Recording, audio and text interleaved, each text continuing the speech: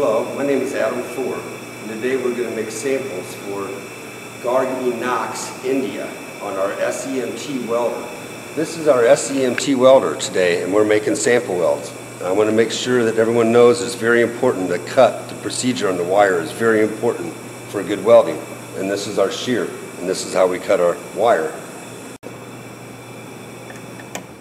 Very important that we have square ends. This is the welder head. This is your anneal unit.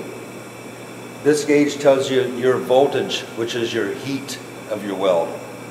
This gauge here will tells you the temperature of your annealing if you anneal. We're going to make a weld. First, we have our on and off button. We're going to turn our machine on, our lamp.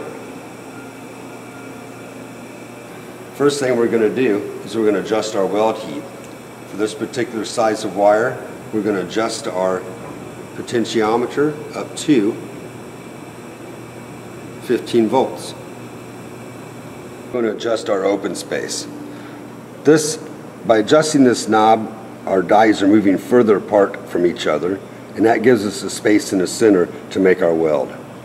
We're now going to place our wire in the second groove. Put our other wire in, and they should meet right in the center of the open space.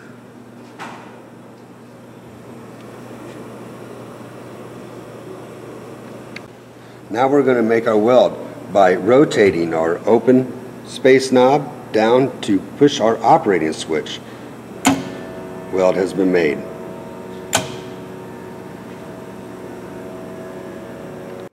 Weld has been made. If you choose to anneal your weld, put it up here in our annealing unit between the surfaces here, and this is our anneal button.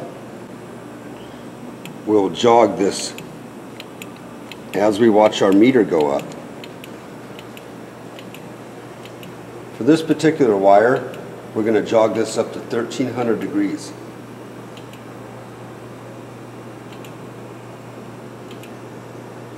And we're jogging this button just so that we don't heat it up too quickly.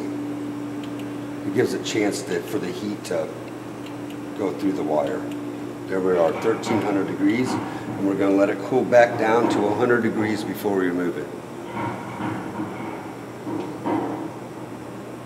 Now we're removing our wire from our anneal unit, and we have an annealed weld.